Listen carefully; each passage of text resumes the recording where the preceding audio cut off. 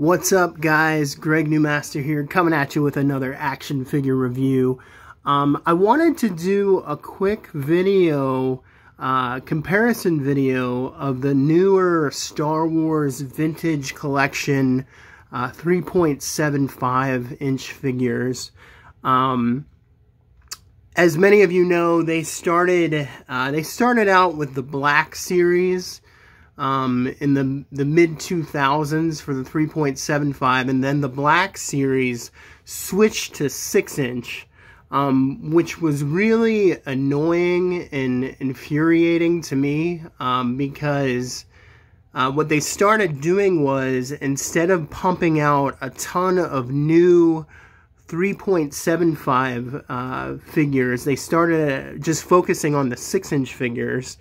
And they would just sporadically put out new 3.75 figures, and then that turned into the Vintage Collection. They rebranded it the Vintage Collection for the 3.75, and then the Black Series became the 6-inch figures.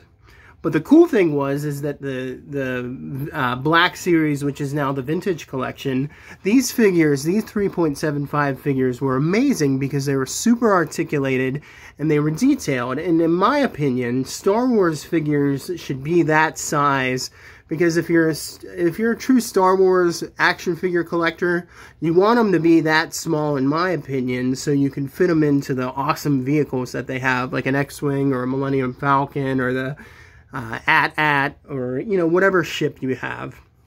Now, the reason I'm doing this video is I want to express my opinion on whether you should buy these figures that are coming out, because what they've been doing also is they've been re-releasing the same figures, and when they started doing that in the 3.75 scale, I was so annoyed, because we've had 3 new Star Wars movies, but barely any new articulated, and let me stress, articulated 3.75 figures, new characters. They just keep re-releasing the old ones from the Black Series. So this made me mad. But what I came to discover is they started updating the figures and making them so much better in terms of sculpt and paint. They still have the same articulation, but they've been giving the figures these new photorealistic looking heads, and they are amazing. So then I was like, all right, I'll be a sucker, and I'll buy the new figures because they just look so good, and I want to show you guys that. So what I have here is it's the Jedi Destiny 3-pack. This is my favorite Luke Skywalker action figure. Luke is my favorite character by far in Star Wars. Always has been. I know most people love Han more. I love Han, but I like Luke better. I always just identified with him more. So this is my favorite version of Luke. This is Return of the Jedi Luke, when he is at his most badassness form. And this is the Jedi 3-pack figure, like I said. So it comes with a 3-pack. The other one is him in A New Hope, when he's in his X-Wing fighter uniform, which is this guy right here. And then the other one is when he's in the Stormtrooper uniform. I don't have that one. I got rid of that. But anyhow, this is my favorite Luke here. And I just want you guys to look at that. Like, I wasn't going to buy it at first, but when I saw these new head sculpts and how real it looked, I was like, I have to have that. So not only does this particular Luke get a new head sculpt, but they do an accurate robe that Luke wears in Return of the Jedi. So here, so I'm going to put this down for a second. So here is my old, this is the figure from, this is, I think it's called, like, the lightsaber building figure. So this is from that cut scene from Return of the Jedi that they cut out of the film where Luke builds his lightsaber when they re-released it on the Blu-ray, and they had the extra scene. And I love this Luke, but look at the face. The face looks pretty good. But if you look at that face compared to the new vintage collection face, there's no comparison. Like, that face looks amazing. Just phenomenal. So just based on that head sculpt alone, compared to the old version and just the cloak, I would I would say, yeah, go and buy the new re-releases of the vintage figure collections, because not only do they give you a new head sculpt, but they're doing this on the ships as well. But just look at the paint job. Look at the gray. Look at the gray on like his lapels there. I don't know what to call them. His like Jedi robes compared to the older version. This version doesn't come with this belt, unfortunately. But he does get this blaster, and even the blaster. Look at that paint. Look at the paint detail. You got silver. You have like a rust kind of copper color on the handle. Like, just awesome. So, you know, I was very frustrated because it was like, oh, come on, man. They're not putting out new figures. They're just re-releasing the old ones.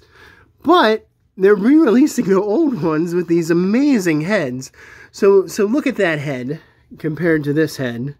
That alone is worth rebuying the new re-release figures. Here's another example. Like, this is Luke from A New Hope. In his pilot uniform. This is Hoth Luke. But just look at how crappy this head looks compared to this head, which is just photorealistic. I mean, that looks like a Hot Toys head. That's how good it looks.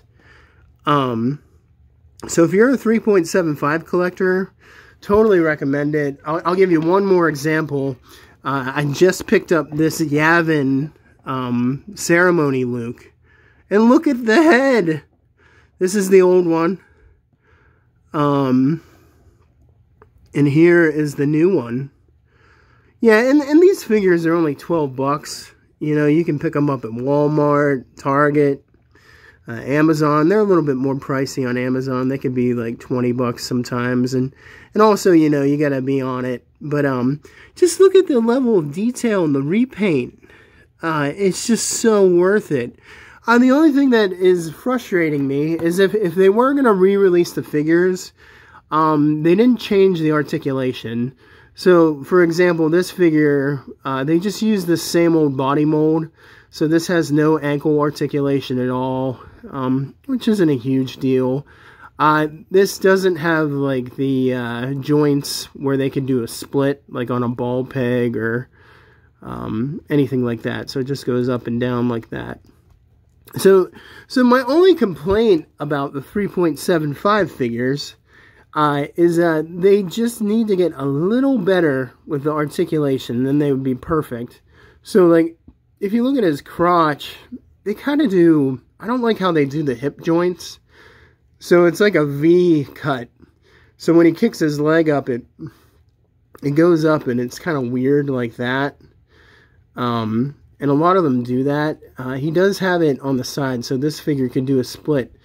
I think what they should do is use the G.I. Joe example, because the G.I. Joes are 3.75 figures, and they are articulated excellently, and they're very detailed. Let me see. Okay, so I have this Snake Eyes figure here. This is one of the best, I think this is the best G.I. Joe action figure of all time. I have to say, this Snake Eyes. But, like, look at the hips there. This is a classic G.I. Joe sort of hip joint. But I think they should do this for the Star Wars.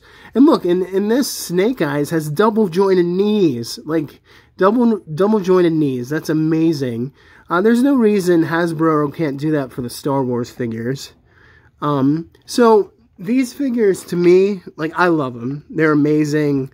All the way back, you know, in the 70s and the 80s when they came out with the original figures. I've been collecting them since then, but they just keep getting better and better. And if you're wondering, like, should I buy the re-releases of the vintage collection, I would say yes.